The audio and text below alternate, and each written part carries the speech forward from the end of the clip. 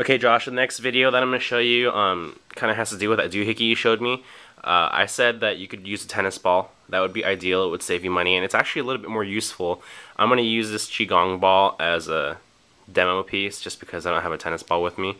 But obviously tennis balls are not solid steel, and they have a little bit of give to them, so it's easy to pin it on the ground.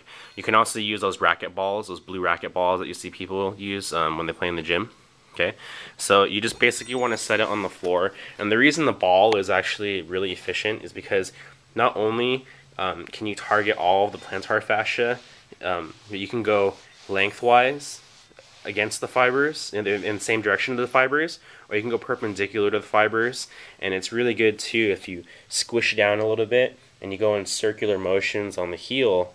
You can really isolate that pain that you're having in your calcaneus, and you can really isolate where the tendon is inserting onto that calcaneus, as well as your medial arch, your transverse arch out front, and your lateral arch to the side.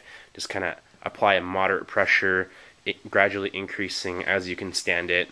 And I would do this for maybe like 30 seconds at a time, maybe do like 2 or 3 sessions in one sitting, and you can probably do that once or twice a day. I wouldn't overdo it too much because you don't want to further damage that plantar fascia inside.